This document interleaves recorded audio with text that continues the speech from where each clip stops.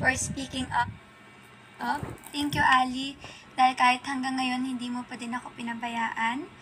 Alam ko na these past few months ay napakahirap para sa atin, para sa ating dalawa, para sa ating lahat.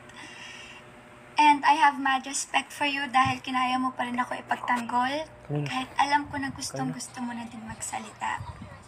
And actually, sa lahat ho na nandito ngayon na nanonood at nakikinig, pinili ko na lang ho talaga sanang manahimik at lunukin lahat ng mga binabatong salita sa akin ng lahat ng tao. Pero kasi, here I am at my happiest moment at madami pa din pong nadadamay at nababalik na mga pangalan kahit hindi naman na ho dapat. At mas lalo pa pong dumadami yung mga fake news. Hindi ko na ho pahahabain pa, kaya here is my side of the truth. And I hope you would all listen or at least give me a chance to explain. Grabe, nasa 80k na tayo. Okay, my hands are shaking. Hinanda ko na yung mga babasahin ko para di ako magkakamali. I would like to address each issue one by one, so please bear with me. I'm gonna start off with, we broke up last year. Early October yon, and it was a painful breakup but it was a mutual decision, yung paghihiwalay namin. We both loved each other truly and deeply. We've learned so much from each other, but in the end, we realized na we weren't growing as individuals na. Lahat ng fake news at pag-a-assume nyo sa nangyari sa relasyon namin, hindi ko totoo yun. We ended on good terms, at yun naman ang importante.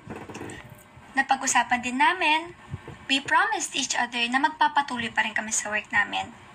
Because we love each other as friends and we also like the company of each other as actors. At gusto namin matupad yung pinag-usapan namin 2 years ago tungkol sa mga pangarap namin. Yun lang ho, hindi na magbibigay na masyado pang detail.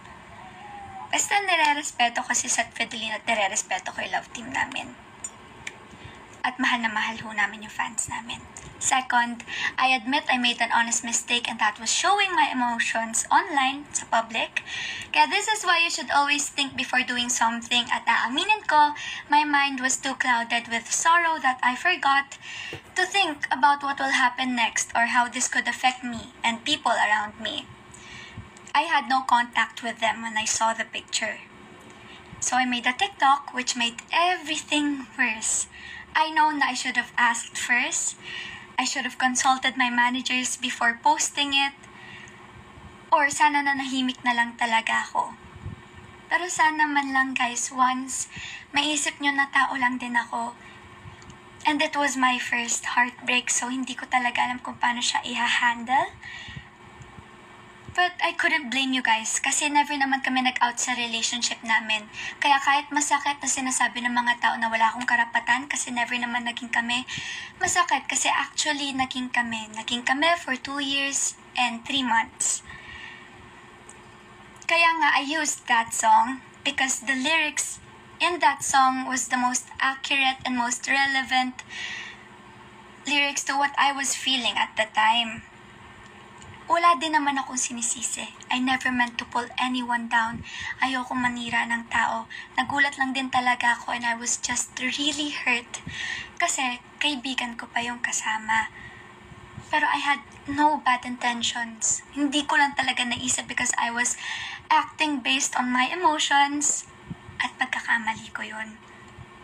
I tried to call so many times to have an explanation, makakuha ng sagot, but no one answered. And na meron naman ng sumagot, it was too late. It was too late for me to take it all back. It was too late for me to to delete the video that I posted.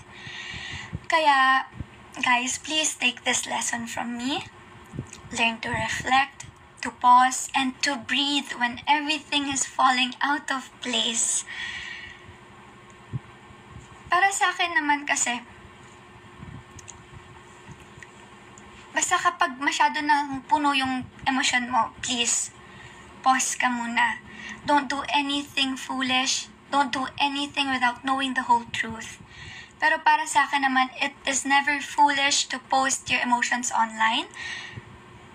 Because sadness is a natural and a valid feeling for a human being to feel. Pero kasi since we live in our generation where everything you do and say can be used against you in a negative way, you should always be cautious with your actions. Kasi whether you had good intentions, it won't matter na once it's out sa public. Because people will always twist everything. Third, after posting the TikTok, ang dami ng kumalat na fake news. Wala pong totoo doon. Hindi po ako nagloko. Hindi ko din jowa yung mga pinagkalat nyo, nakasama kong lalaki sa pictures. At pinaka-importante sa lahat, hindi ho ako nanugod sa dressing room. Hindi ho talaga. I also don't know where people got that. Ang alam ko lang parang may isang dummy account na nag-tweet. And it's funny because naniwala naman agad lahat sila kahit it was just words.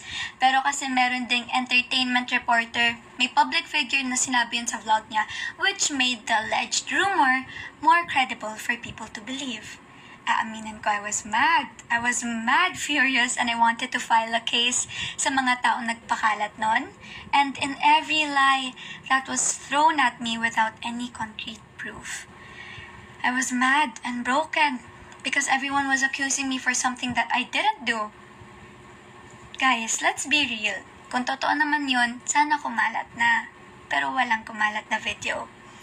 There are CCTVs in every corner of ABS-CBN and I actually asked for a footage para lang may mapakita ako sa mga tao na hindi ko to ginawa. Andito ako sa elevator, bumalik ako sa dressing room. I didn't do that.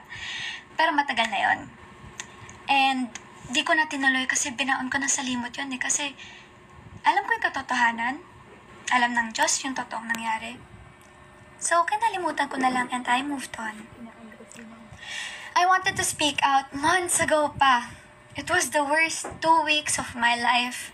I wanted to let everyone know what really happened because I'm so tired of taking all the blame for something that I didn't do. I'm so tired of people. And by the way guys, yes, may binabasa talaga ako kasi ayoko may maiwan na detail. I'm so tired of taking all the blame for something that I didn't do.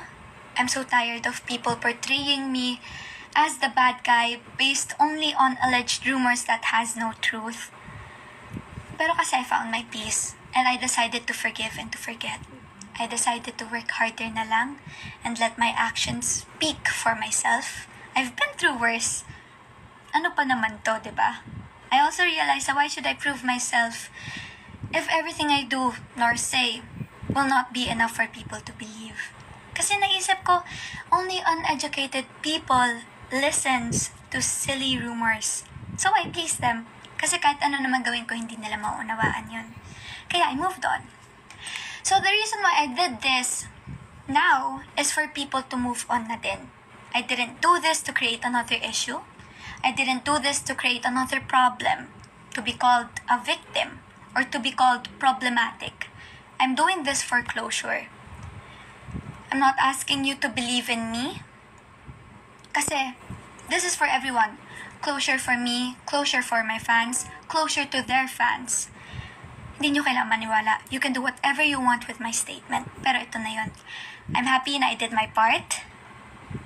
And I own up to it. Alam ko naman mas madali paniwalaan ang chismis kaysa sa katotohanan. Kaya nga mas madami naniniwala dun eh. Pero the truth isn't easy to accept, but it will set you free.